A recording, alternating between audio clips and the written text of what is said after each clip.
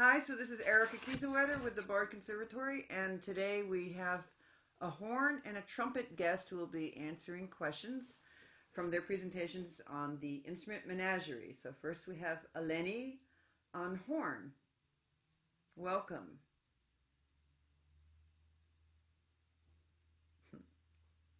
So I don't know if you want to say a few words or if we want to just jump right in with some questions. I assume all of you got to see her quite amazing video that she made.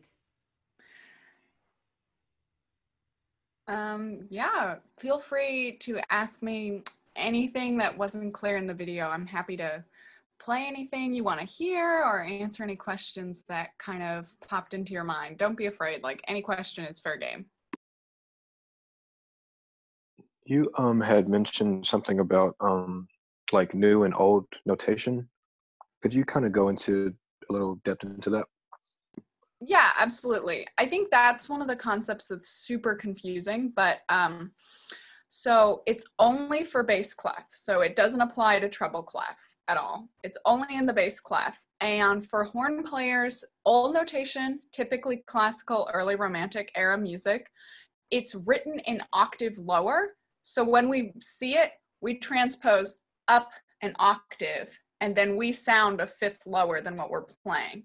So the result sounds a fourth higher than written rather than a fifth lower than written. So this is something that you really only need to know if you play horn, but if you were, example, doing a score study and you're looking at the horn part and it's like way below the bottom of bass clef, like it's going like just down and down outside of the playable range, that's an old style. So it would actually be sounding a fourth higher than written. So I just thought that would be a good thing to address because sometimes in a score, you look at the horn parts and you're like, is that playable? And the answer is no. That's not how it would have been done. Eleni, I have a related question, which is just what composers would you most likely see this in? Is there a cutoff then when this wouldn't be happening this way anymore? Actually, no, because it wasn't super standardized, but you definitely see it in Mozart, you definitely see it in Haydn, you definitely see it in anything like that, but you actually even see it in Shostakovich symphonies. Here, just give me 1 second.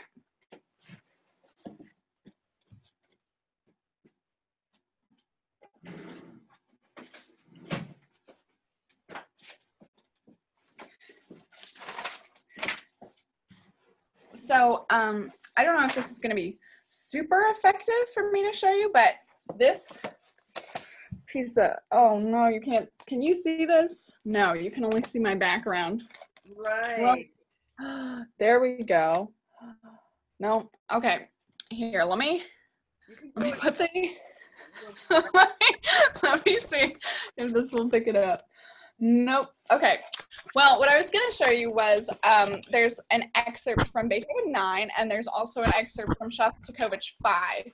And both of these pieces include old style notation. And the way that you can tell that, the key giveaways are that you have a descending line that instead of, in Beethoven 9, it's jumping by fourths, and then suddenly it jumps by an 11th. So that's not it. It's just going down by fourths. And then in the Shostakovich, it's going down in a scalar descent and then suddenly leaps a ninth. That's not it. It's a continued scalar descent. So those are kind of the keys to look for. But for example, like Strauss, like you just see it in a lot of music, but it's also like certain publishing houses have gone back through and put everything in new notation. Certain editions keep the old notation. So yeah, if you were to, for example, to look at the opening of Ein Heldenleben, which is accessible on IMSLP, all of the horn parts begin with this big tooty rip, and the first written note exists outside of the range of the horn. And then you play 2 more pitches and then leap a 10th, which is a really good sign that it's in old notation. So the first note is a playable pitch, and at no point do you leap a 10th. So that's kind of like what I would say to look for if you're doing some score study and are feeling confused about what's going on with that. Okay, so if we just see it in bass clef, really low. Also, of course, oh, thanks, Erica. I mean, we can always, run it by the full score as well. But okay, that's good to know. I had no idea. That's interesting. Yeah, another good thing to do is check the lowest horn part, because sometimes it won't be clear, like in the first, second, and third parts, it's like, well, that note would be playable up the octave or as written. But then if you look at the fourth horn part, that's going to be the lowest instrument part, and that one will be like really, really low, like unplayably low. And that's like, okay, it's definitely old style. Or if you look at the fourth horn part and it's still playable, and you're like, okay, probably it's new style. But so this, in the Heldenleben that you're seeing on Erica's screen, thank you, Erica. Sorry, I can't figure out how to write it. Well, everybody just turn your head a little bit. And you can see that bottom note is very, very low. And then you're going up in an arpeggio, and then suddenly you just leap a tenth. That is a really clear sign that it is old notation for those first few pitches. Right.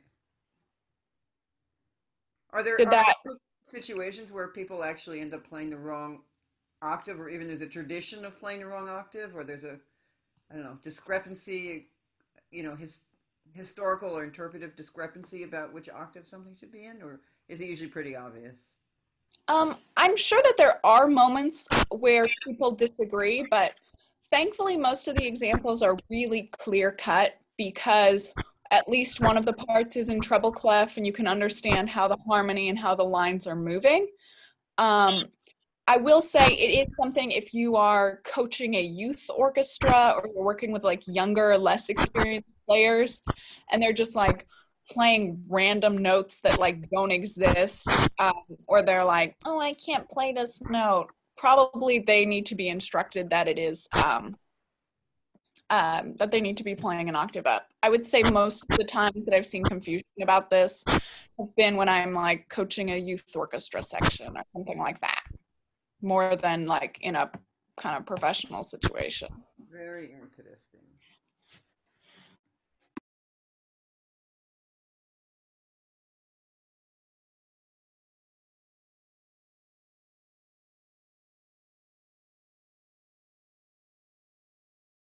When Glenn asked the question I was going to ask. Huh? Glenn asked that was what I was wondering about as well. Eleni was very clear in the video. Okay, here's a question which is probably not so much for most of you guys because of your experience with orchestra, but this is maybe for the listening audience. I know that usually, except for like, what is it, Beethoven 5 or Eroica has 3 horns? Eroica has 3 horns, right? But usually horns come in pairs or 4, right? So here's the question, Eleni. Why are there often 5 horns on stage? Yes, I think this is actually a really key question, because there seems to be a lot of confusion about, is that extra person on stage, what are they doing, and how important are they, and what does that mean? So there are 4 parts in the section. I described each of those roles in the video, but the first horn player, the principal, is the one who really plays a lot of the solos, does a lot of the heavy lifting in terms of playing high and loud and exposed. And that can be really, really taxing physically, mentally, and then also like just technically in terms of production on the instrument. So much more so in America than in Europe. American orchestras have a tradition of using what's called an assistant horn. In the horn section, the way we're seated, let me just, as you can see on the horn, the bell points to the right. So in a section, we sit so that each subsequent person is in the bell of the higher chair. So second horn is sitting in first horn bell, listening to their sound and their articulation and matching. Third horn is sitting in second horn's bell. Fourth horn is sitting in third horn's bell, et cetera, et cetera. The assistant sits to the left of the principal, actually. So the assistant is kind of an island by themselves on the other side of the principal. And their role is to double the loud stuff, give the principal player a break if they need like a couple notes off before a solo, maybe take some of the tutti stuff so the principal horn has a chance to take a break. They're also just kind of like the emergency situation. So if your valve string breaks, the assistant gives you their horn, no questions asked, in a concert. If you lose track of your rests, the assistant is sitting right next to you, also counting the rests so that you never get lost. And the assistant is kind of like the unsung hero of the section because they are so vital to making sure that everyone in the section feels comfortable and sounds good. And it's kind of like the most challenging job because you sit there and you rest for a really long time, and then you have to come in and match everything that the principal horn has been doing and sound like the same person so that you don't get the effect of like, oh, now there's this random other person playing the solo or like preparing the solo, whatever, you know? So it is definitely an important role. And I think that sometimes people just assume that like, there are just 5 horns and this person on the end is the principal, and that's actually not the case. The principal is usually nested, and then you have the rest of the section. Thank you for that. But it is something in Europe, principal horns do not tend to have assistants, and the careers actually, as a result, tend to be substantially shorter. Just because, not all the time, not for everyone, but for a lot of people, if you're playing Bruckner 4 3 nights in a week and rehearsing it the other 3 days, that's a lot of first horn playing to be doing. So that can be really fatiguing for some people.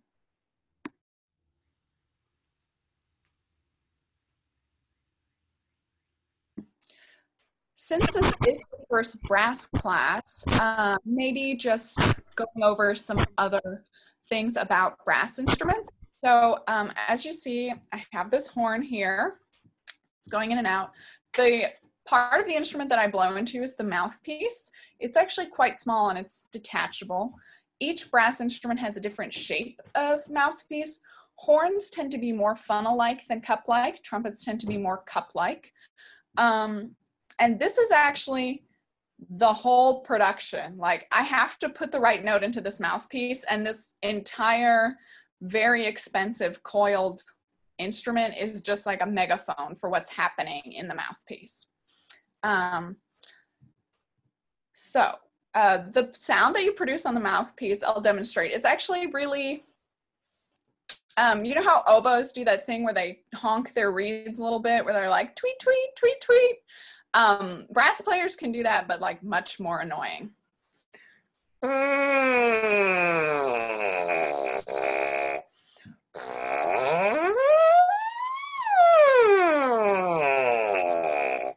So what you hear on the mouthpiece is just like, those are the raw pitches that I would produce. But you hear that the mouthpiece actually doesn't have any partials. Like, there's nothing slotting. It's just like a smooth siren going up and down. So something that the brass instrument does is provide harmonics.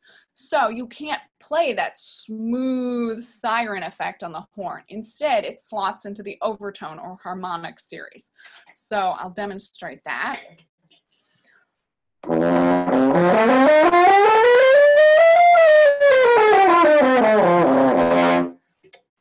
So the harmonic series is the same for all instruments.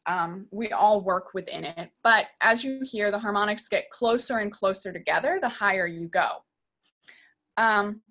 So this is why in the low register, you tend to get scooping more than chipping. Like, you're gonna get the right note, but maybe you go, nah, because the partials are far enough apart that you don't miss the note, you just don't quite center the pitch. And then in the high range, you're much more likely to chip because the partials, especially as you get up in the range, the partials are increasingly like not even half steps apart. And so as a result, it can be really tricky to pick out exactly the right one that you're going for. Eleni, I hate to ask you to do this, but I actually had never heard anybody use the word chip until you started using it in class. I just didn't know because Sure. I hang around horn players. And I hate to ask you to do this, but could you chip a few notes so we know what you're talking about? With pleasure. So other euphemisms you might hear: crack, frack, clam, chip, flub. We have a lot of different diction to refer to this phenomenon, but essentially it's any attack which does not result in the immediate production of the correct note. So, for example, that's a pretty centered attack. I just release the air, I bring my tongue down, I release the air, and I'm buzzing and I start the note. I release the tongue, I blow the wrong partial, it kind of slides down into the right partial, and then I hold the note. So it's not something that I would say you should find in like disturbing or alarming. Horn players, I'm sorry, but the last instrument in the orchestra to stop missing notes are the horns. If you go to a major professional orchestra concert, if any teeny tiny thing goes even slightly wrong, it's probably a horn player sliding into or out of a pitch or not, you know, something like that. It happens. It's not the end of the world. It doesn't interrupt musicality. It doesn't interrupt phrasing. And it's just, you know, it's part of that appeal of a natural and organic live performance. That's what happens in live performance. The recording is flawless, but in the live performance, you get a little bit of that thing. Some conductors, more so than others, have some words to say about chip notes. And I think in general, the more you talk about chips, kind of the worse it gets. So if you're conducting, say, the opening of Mahler 1, which begins with this, you know, you have the clarinet stuff, whatever, but then you get this big horn duet, and it's like this big, lush, romantic horn moment. And let's say somebody chips a note somewhere in there. As a conductor, I would advocate, probably you don't want to be like, excuse me, horns, I'm hearing a clam in there. Just because I think frequently that can start like a really negative internal dialogue and people can really spiral. If it's something that's like really egregious, maybe just give them another shot. But yeah, that's just something to kind of be aware of. And just to kind of talk about why it happens. So we play within the harmonic series, which is what I demonstrated. And on each valve combination, we have the ability to play about 20 different notes, you know? So it's unlike on the woodwinds where the valves have a greater role in determining exactly what pitch is going to be produced on the horn. All of those notes I played were on the same fingering. So it really comes down to your face and your ear to produce a correct pitch. I have something related to that also. Sure. As some of you know, I am or was a violinist, and violinists are only behind pianists in how many hours a day they think that they need to be playing. So, you know, if a pianist practices 8 hours a day, a violinist usually practices at least 5. And as a member of a first violin section, I mean, we're basically just playing all the time. And we don't think anything really of having a conductor go over and over a passage that's difficult for us. In fact, we kind of like it because we might get better. And I have started to realize over the years that you horn players really don't appreciate that at all. So could you just talk a little bit about that, this fatigue factor, and how some conductors will overuse the section while they're trying to fix something else, actually, not even your section? Sure. Yeah, just to talk a little bit about endurance on brass instruments. For a beginner, like middle and high school brass student, we usually say 30 to 60 minutes a day. And then if you're serious about playing the horn, the standard recommendation is about 3 hours of practice a day. Some brass players do much more. They practice about 5. Some brass players stick closer to 2. But most brass players will not be practicing 8 hours a day, just because the endurance is a lot different, because the muscular part of our body that we're working with is these teeny baby muscles inside the lips and this ring-shaped muscle that goes around your mouth called the ocular oris, which is what we do when we engage our corners to provide support so that you're not just mushing your lips into oblivion. So that kind of covers endurance for brass instruments. And in rehearsal settings, it can be really fatiguing to go over a passage over and over and over again. Particularly, things that are more taxing are going to be things that are really high or really loud, or really high and really loud. So if we're just hitting the passage over and over and over again, say we're trying to correct like a tutti passage and the violins, but say maybe the violins are not quite together, rather than making the whole orchestra kind of hammer it out for 15, 20 minutes, maybe just isolate the issue and then throw the brass players back in once things are a little more settled. The other thing that's important to remember about brass players is that, I mean, everyone does need breaks in rehearsals. Mentally, you can only focus for so long, and then physically, like sitting for super long periods of time without stretching can be taxing. So I'm not trying to say that brass players, like, we need breaks and no one else does, but it is really important that you structure your rehearsals around giving your brass players breaks, because if you're rehearsing for, say, 4 hours and you give your brass players a break at the 3-hour mark, that's probably not great. You know, try to split it in the middle and try to be cognizant of the fact that we are using our faces. You know, we're using just a little tiny piece of our musculature to do all of the heavy lifting. So yeah, I think that's something to just maybe think about. But that being said, don't feel like you can't rehearse the brass section. Like, don't feel like, oh, I can only do this once with them and then I need to let them rest. It's like, you know, hypothetically, we're all staying in good shape. We're all doing our physical routines. We're doing technique work. So we're ready to go. Just don't be an abuser. You know, don't work us to death.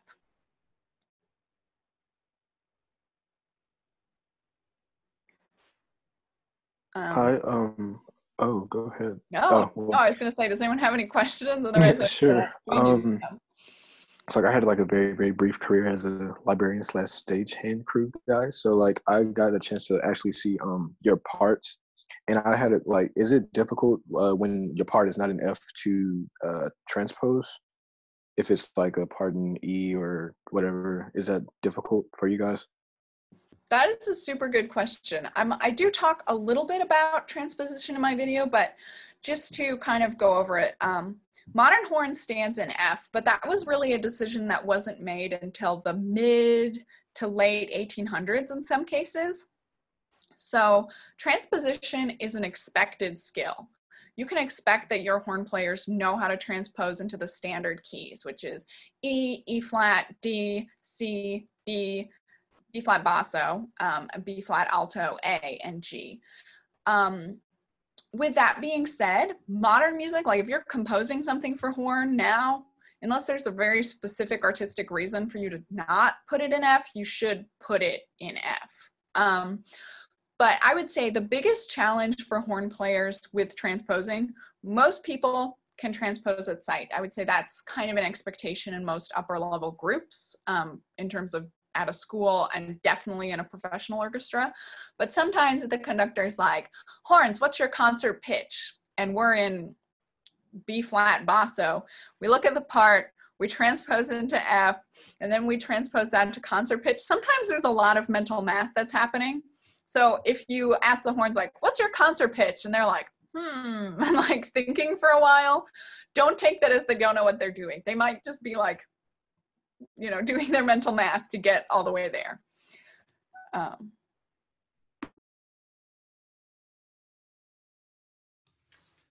Did you want to, the two things that we thought we might want to do a little bit were to show some mutes and maybe to show a little bit of natural horn stuff. But if there are other questions from the conductors or from Adriana, we can certainly go there instead. Hi, I had one question. Sure. First, Eleni, thank you so much for doing this. Honestly, I've never had much experience writing for French horn, especially, and so this is really exciting to have this opportunity to talk to you. But so I am a composer, and I'm really interested in like writing like multi-horn parts and arranging harmonies for multiple horns, but I was wondering what it's like for French horn to blend with like a few saxes, a trombone. What would it like? Are you guys able to do a 2D line that would follow kind of the articulations of those horns, or do you find that you operate more as like a French horn section? Yeah, I think that's a super good question because horn occupies this kind of weird, ambiguous space in a lot of orchestral writing where it is treated sometimes as its own thing. It's treated sometimes as like an auxiliary to viola and cello. You see that a lot in Dvorak and in, Brahms. You get these like 2D horn and cello passages that come up. And then you also see the horn in big brass 2Ds. I think the horn works well in any of these contexts, but it's just important to think about balance. The horn is not a directional instrument, meaning that your trombone, like the bell points straight out and it's going, it's directed at you, whereas the horn kind of points backwards. So it has to bounce off of something else and then go out into the house. And so sometimes, it's not to say that horns don't project, but sometimes our projecting power is not the same. So just be mindful about how you're writing for horn in 2D moments. But yeah, I think horn matches really well with the other instruments of the brass family, especially if you're seeing, sometimes you actually see this in scores, but sometimes the fourth horn is actually kind of more written with the trombones than with the other horns. Sometimes you get that in like brass chorales. So definitely feel free to write the horn with the trombones and that. In terms of pairing the horn with saxes, that is something that happens a lot in band literature because the horn and the sax can occupy a similar range and they can achieve a similar color. The thing to look out for there is that the sax can easily overwhelm the horn, and the horn has a little bit more mellowness and a little bit more like, don't take this as saxophone hate, but a little bit more richness and depth, whereas the saxophone is an instrument that is not a brass instrument. It's not as long. It doesn't have it doesn't have the same kind of conical bore, dark, rich, it was developed for a really different purpose. So when you're pairing horn with saxes, be aware that the articulation mechanism is really different. Saxes are a single reed, and they have it in their mouth with a mouthpiece. So the way that they articulate and their response time is going to be different than the horn. I think in general, horn players and saxophone players can be at the same time. Like, it's not like we're never going to line up. Just be mindful of that.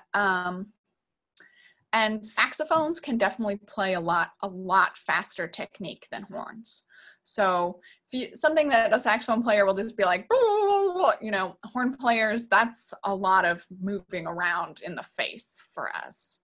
Does that answer your question, or do you have like more specific questions about doing that? Oh, I really appreciate that. The articulation, especially the quickness that a horn player can, might struggle with more than a sax player. Yeah, sax can kind of noodle along. So yeah, that's super informative. Thank you. Cool.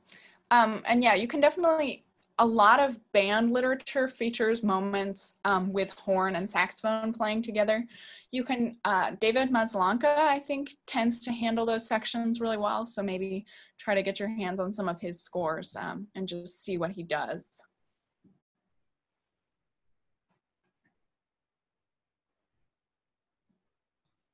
Anybody want to hear a couple of mute differences in real time? Thumbs up or some. Okay, so I have horns. Unlike trumpet players, we don't really have like a big bag of mutes that we carry around with us for standard orchestral stuff. Sometimes you'll see things written for horn, like different mutes, like a plunger mute or whatever. But just be careful that it actually exists. Like, we don't have a Harmon mute. The closest thing we can do is put a bass trombone Harmon mute with like extra stuff on the corks in our bell, but it does not sound amazing and it is very hard to tune. So the only standard orchestral mute we have is this. It is a straight mute. Most players will opt for a wooden straight mute. It is tunable. If you put your finger in here, there's a little lever that you can move up and down to adjust the tuning of the mute. High school players typically have ones that are made out of cardboard. They cost like $25 and they sound like garbage. They're terrible. There are some people who play metal mutes. Most of those also sound like garbage. The wood is really the way to go. But if you don't have the same kind of mute, the sound might not match super well. So that's something to maybe be aware of. Maybe specify like wooden straight mute. But this is a pretty standard straight mute. If you say straight mute, most people are going to go for this. Typically putting mutes for brass players in general, putting mutes makes you a little bit sharper because it shortens the instrument. So usually you have to think down, use slightly lower fingerings if you're going to be using the mute. And the other thing to think about is for horn players, we keep our right hands in the bell at all times, except when we have mutes in. And we use it to kind of shade pitch. It's something I don't even think about now, but there are certain pitches that I know sit high for me on my instrument. So I like instinctively will shade my hand a little bit to bring the pitch down, or open my hand a little bit for the flat notes to bring them up a little bit. So when I have a mute in, I can't make those micro adjustments as easily. But so this is a straight mute. You just pop it in the bell. So I'll play. I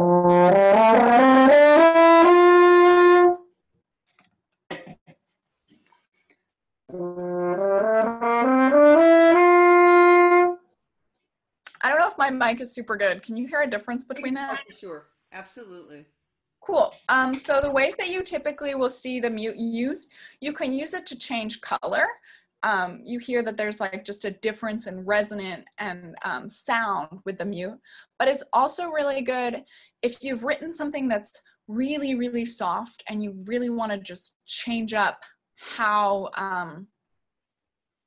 the horn is resonating, especially super soft stuff, and you want the horn to kind of like fade out into the distance.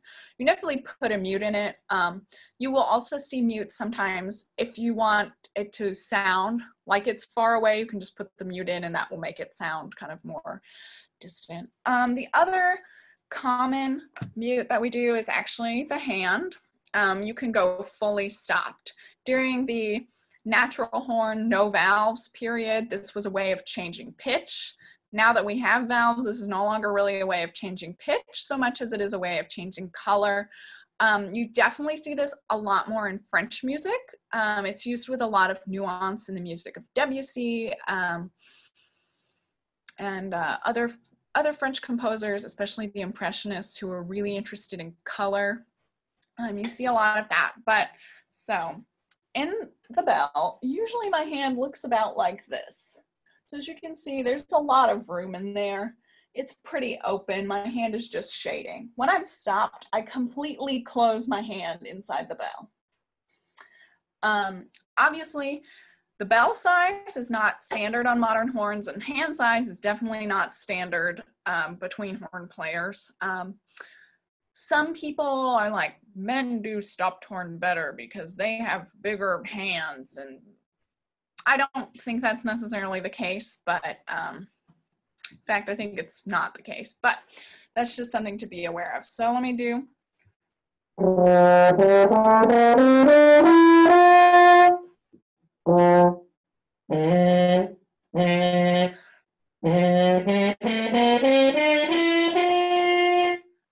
So did you hear it's really brassy.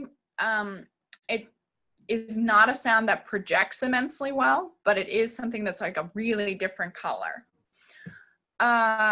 Something to kind of be aware of is that low horn stopped is very, very unstable. So like things that are low and stopped don't project, and they're really unstable. And then the other thing that I would say about stopped horn is that you do just want to be mindful that stopped horn can be really difficult to tune. So especially if you're in like a Mahler symphony, something like that, where you have like these gestoppt, which is stopped in German, you have these gestoppt moments. That might be something that the horn section needs to get together and tune, or you might need to say like, oh, let's tune this. Stopped horn, I think, is most effectively used as like a color difference for like a very special effect. Hindemith in his wind quintet wrote an entire movement that's just the horn is stopped the entire time. I think most horn players will kind of raise an eyebrow to that because it is kind of like, well, it's not really a special effect if I do it for 2 pages. Stopped horn does also tend to get kind of fatiguing, so it's not in anyone's best interest to do that for a really long time.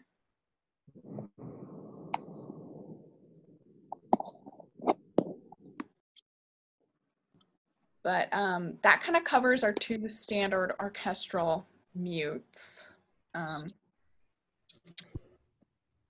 Yeah. Do you quickly do a little bit about, it seems that the natural horn thing also goes with the altering the pitch with the hand. I remember when you showed this in class, it was pretty interesting. Would that be worth going over one more time? Or I don't mean to wind you up to make you do that, but it might be.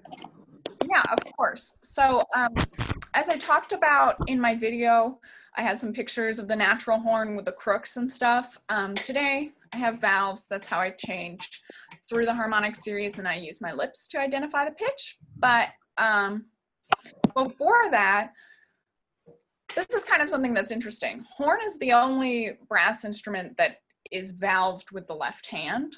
I think some tubas have left hand valve systems maybe, but horn is the only one that like really comes standard. Everybody fingers with the left hand. And the reason for that is that initially the way that you changed pitch was with the right hand. So horn was a right-handed instrument just like every other Western instrument.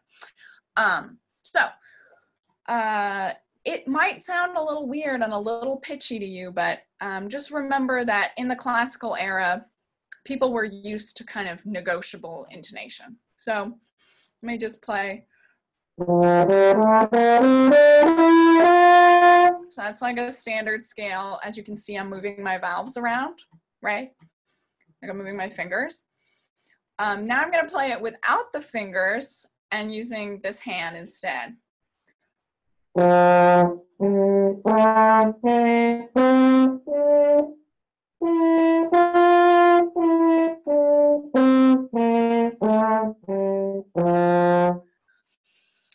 So in the hands of like a real natural horn virtuoso, someone at the Paris Conservatory in the kind of mid to late 1800s, I'm sure it would have sounded great. We have some natural horn stuff that's been written that's just honestly really difficult to play with valves and like seemingly impossible without, but we know that we're doing it.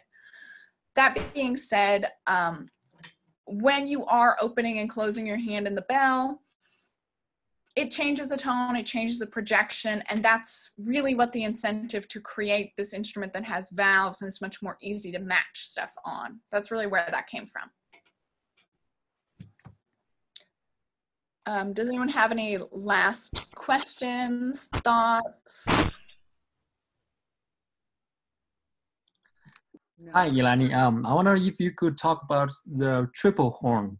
I heard the Vienna Philharmonic their horns can sound brassy, but without too much overshadowing the others. I wonder if there's if the triple horn by adding another F tube can affect the sounding like in this way. Yeah, absolutely. That's a super good question. So I'm just going to unpack that a little bit because the Vienna horn actually, the Vienna Philharmonic and Vienna State Opera, both of these organizations actually still play what are called Vienna horns, which is different than the horn that I have. This horn is a standard yellow brass Geyer wrap, and it has rotary valves. So when I depress the valve,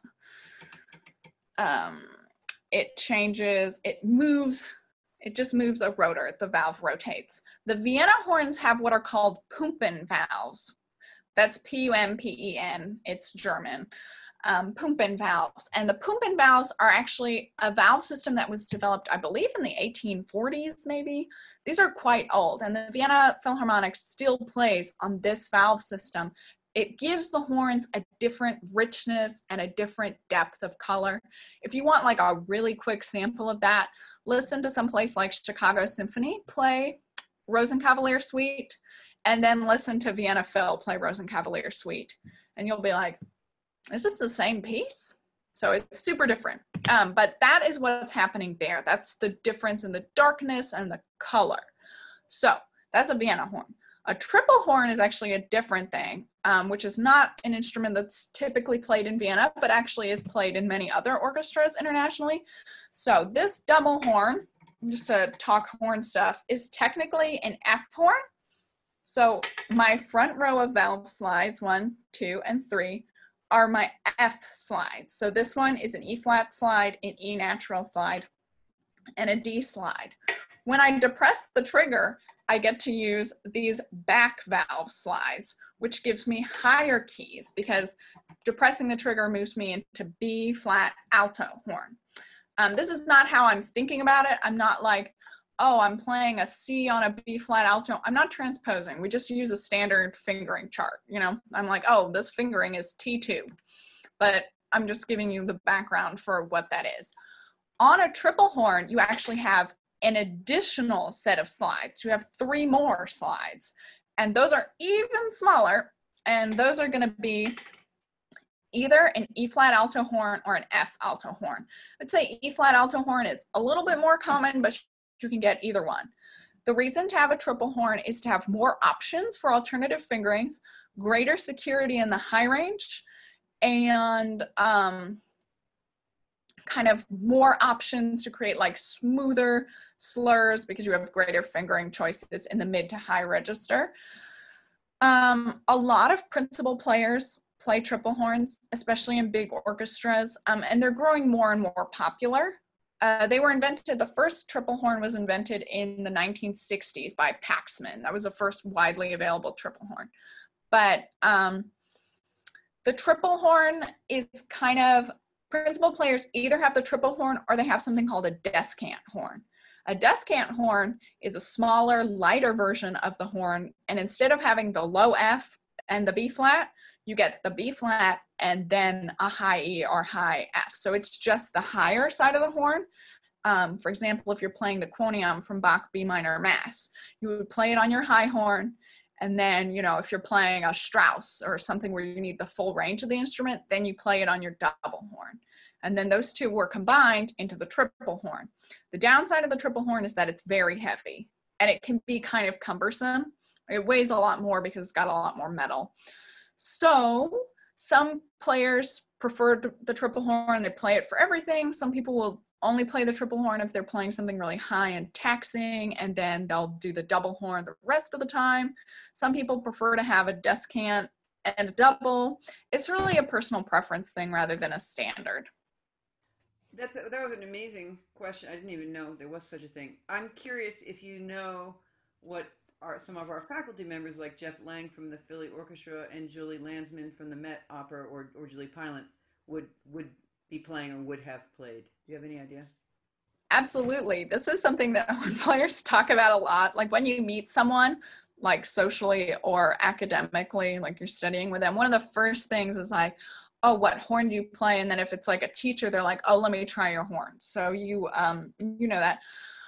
So my horns can be made out of a variety of metals: yellow brass, nickel silver, or rose brass.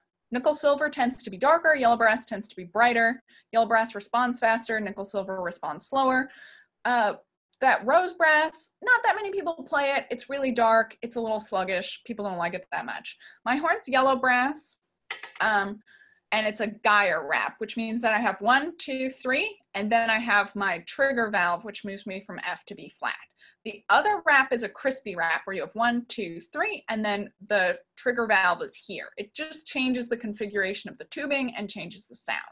So Julie Landsman of the Met plays a nickel silver crispy wrap. She's very dedicated to it. It's one particular one called the Con 8D. So she's super into that. Jeff Lang plays a horn similar to mine. It's a yellow brass Gaia wrap. Julie Peelant plays a yellow brass Gaia wrap, and so does Barbara Yoselin Curie. One of my teachers has a triple that he's really devoted to, and then he has a few double horns that he kind of rotates in. So it can be really personal. There are some orchestras that play exclusively a certain kind of horn.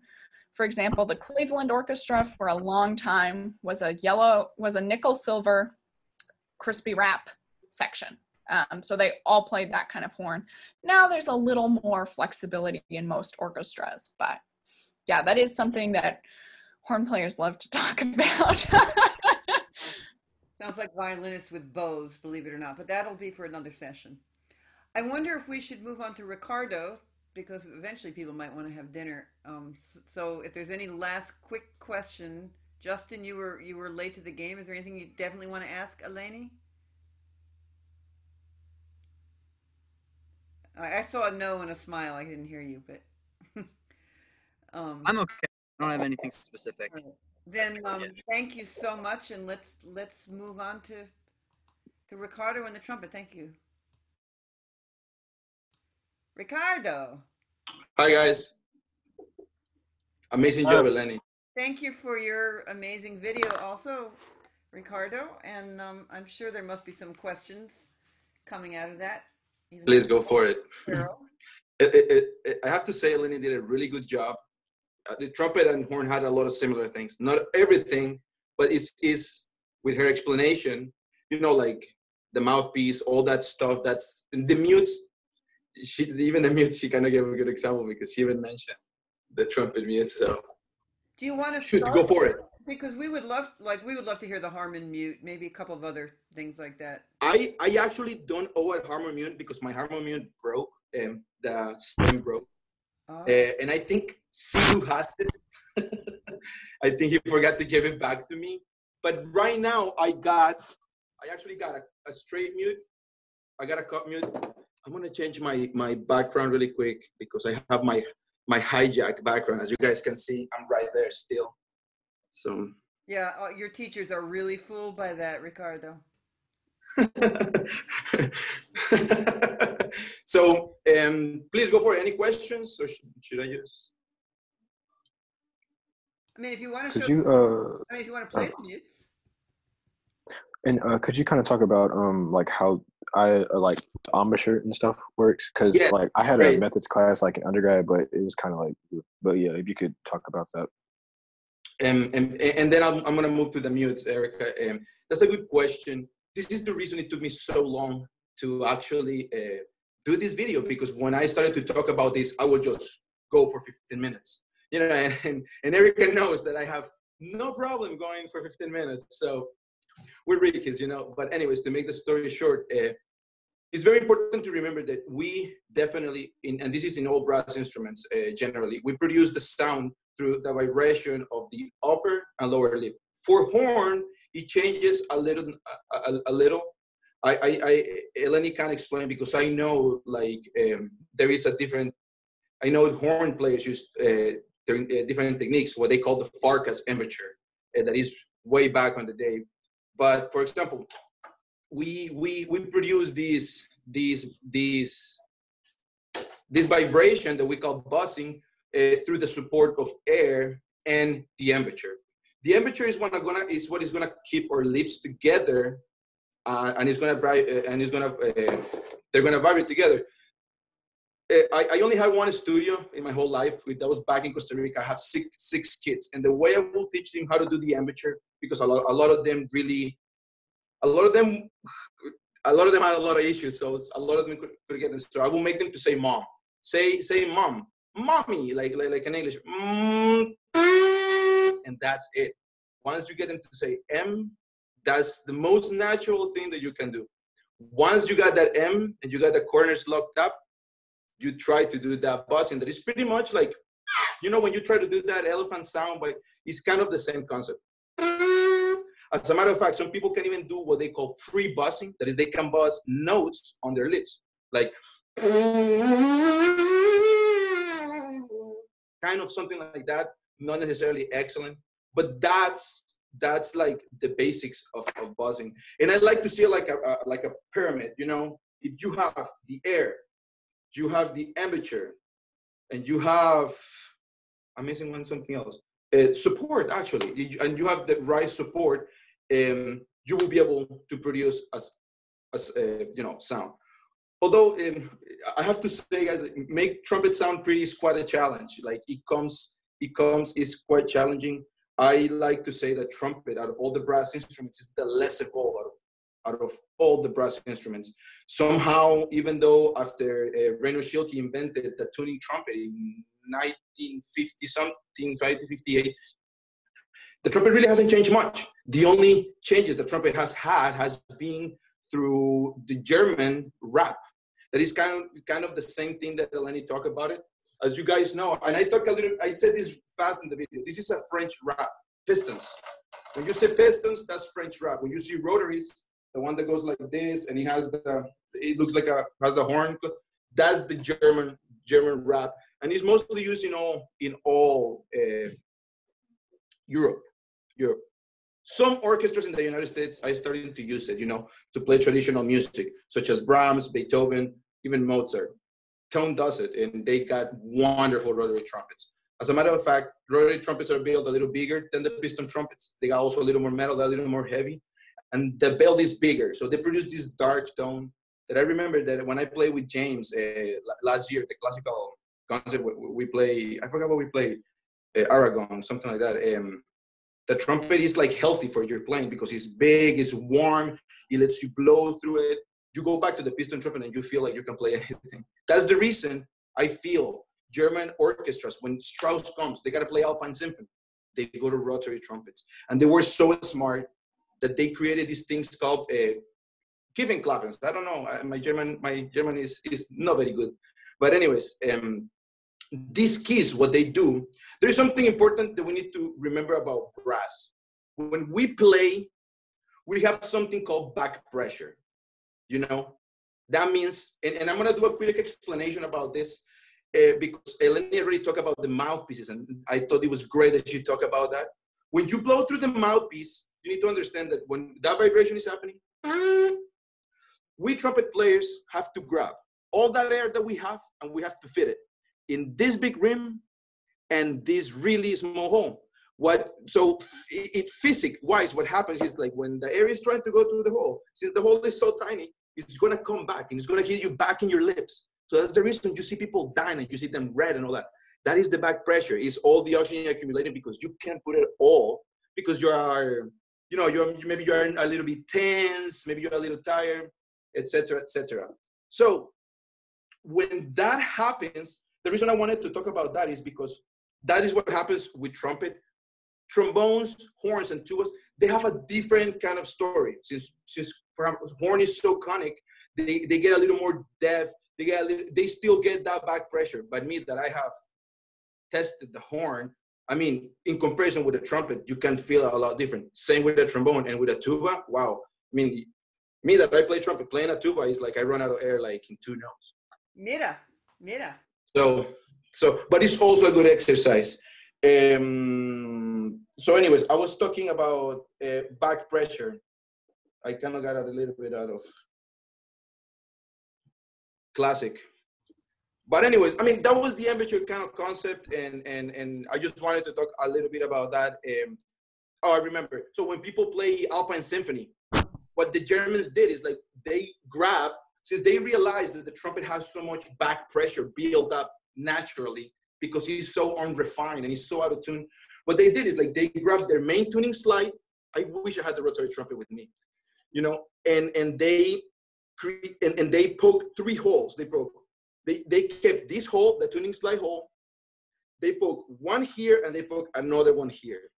So what they do is like when it's time to play high notes, the effort that you use to play a high E, you by pressing one of those keys precisely in the correct way, it will release the air, it will release the pressure, and it will let you, with the force that you play an E, play a high C, a high D.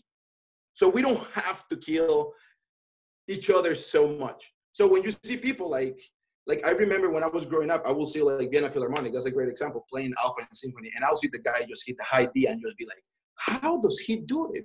How people do it in? How does Mahler 7 sounded so incredible? Every single high C was the same color and same in tune. It was how do they do it? And then I started to realize that they were using all these keys, and it's fantastic. I think it's amazing. Although rotary trumpets are quite expensive because they're so advanced technology-wise. And sorry, I got a little off, but yeah, those are the concepts of buzzing. It's really interesting. It's really interesting. So, I mean, the way you're describing it, it sounded like these guys were like just going back into their garage and taking a little, making a little hole. But you're saying basically they ended up, or was that they were experimenting and then it was designed this way? It was embodied one like this, right? Well, it's not just guys taking a little ice pick and. Well, I do that. I know I shouldn't do that with my trumpets, but I do that. For example, this is my C trumpet. I have that's, I have my C trumpet. I have this trumpet, and I actually have an extra tuning slide that I built myself that I was trying to actually mess with it, but maybe the results were not as good. But I feel that every trumpet player, at a certain point, all we were trying to look is like, making the job easier, making it sound good. At least on my part, that's what I'm trying. I want to sound perfect, but I don't want to look like I'm dying. So I think we all maybe experiment in that part. My dad is a brass player. My dad plays bass trombone. He was 10 years bass trombone of National Symphony in Costa Rica. Then he retired, and then he got like a principal job in a military band. And he had his own shop where he repaired brass instruments. So I learned. I see. Not a lot, because he was a full-time musician. He also had his own salsa group, and so he was his side job. But my first trumpet, my dad kind of built it for me. He was just literally parts from a bunch of trumpets. He just put it together. And he's like, okay, let's try to make this work. So I mess with some things or two, but not too much. Wow, that's really interesting. Other questions? I haven't done it in a long time, although this was back when I was like starting, maybe 16, 15. It's cool. Other questions for Ricardo about the trumpet or trumpet music or what it's like to be a mutes, people, different types of trumpets? Well, like the reason I had asked about the amateur because like I found that you guys are extremely responsive. So like James like tells us all the time, like if you guys conduct something like really tight, then they'll play that way. If you like kind of loosen up, then they'll play that way too. So like that's like kind of what I was asking. So that makes a lot of sense. Yeah, man. When James conducts, I like to follow him. So at least when we have worked together, at least he's good transmitting energies. At least to me, like sitting in the back of the orchestra when we played that prize piece, it was easy, but like I wanted to get that Wild West. I'm not from here, guys. I wanted to get it, and I feel he kind of like laid really, really nice. I have to say that the trumpet players here are excellent, for real. Every single one of them there is some good talent here. So I have to say you guys are experiencing a great level of trumpet playing, even though sometimes, we still make our mistakes, talking about myself specifically, but I think you guys have had a good experience. I was a fellow graduate in a state school where we had a studio of 30 people, and I had it was 3 kids for myself to teach. And man, trumpet ensemble was like horrible. Like, oof. It was not a good experience, guys. It was not, because some people, some kids just don't care. They just don't care. They just there because they got scholarships. So anyways. I don't think you can study with Ed Carroll and Carl Albeck and not care. Yeah, you guys have no idea. Like, I've been recording like these etudes for Carl, and it's like a lot. It's good stuff, although. Coronavirus, torture your teacher with etudes week. I think it's great because I think I needed to go. I just needed time to practice. All these updates that I had me like crazy. I think a lot of people are hunkering down, actually, in a good kind of way with their music. Yeah. Other questions for Ricardo? He obviously knows a lot and he loves to talk about what he knows too. Ricky syndrome. Shush. Yeah, I was gonna say like what Glenn said earlier about James talking about the way you conduct really affecting the embouchure. Like he said, you were probably there in one of the ensembles. Like, actually don't. Oh no, maybe it was. I can't remember if Adam was there, but he was like, actually, when you're about to cue like a trumpet player or something, don't smile at them because they'll smile back at you like instinctively, and it'll ruin their embouchure. So he's like, when you're going to cue, a trumpet player or something, don't smile. Just give them the knowing look. That's funny. Which I thought was really interesting. Yeah, I always wondered that because like people talk about that with singers a lot, like the way you conduct will affect the physical mechanism that produces the sound. But I always sort of wondered what instruments were more sensitive to that in that same way, because I sort of sense that like violins not as much, or like a lot of string instruments not as much. Yeah, So I figured brass was the most sensitive. Yeah.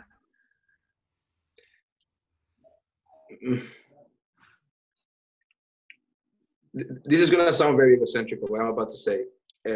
Back in the day, probably one of the most famous orchestral trumpet players out there. His name was Bud Herseth, Adolf Herseth, principal trumpet of Chicago Symphony for I don't know how many years. An icon. I think once they asked him, like, what do you like about being first trumpet of the Chicago Symphony? And he said something like,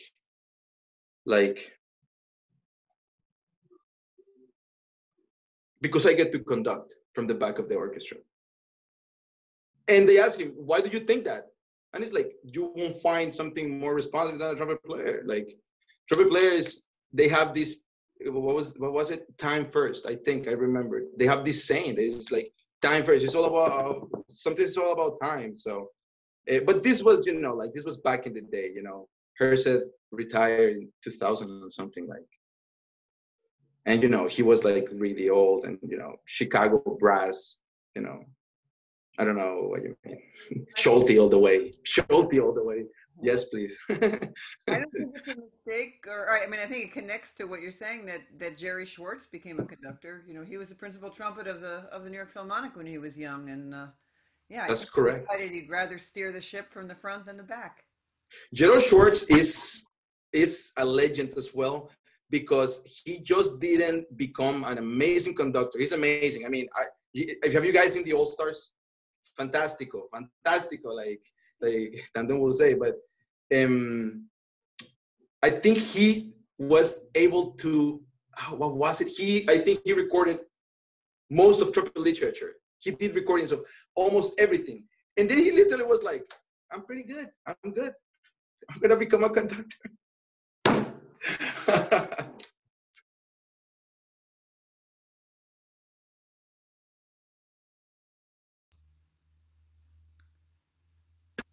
Other questions for Ricky? Ricardo?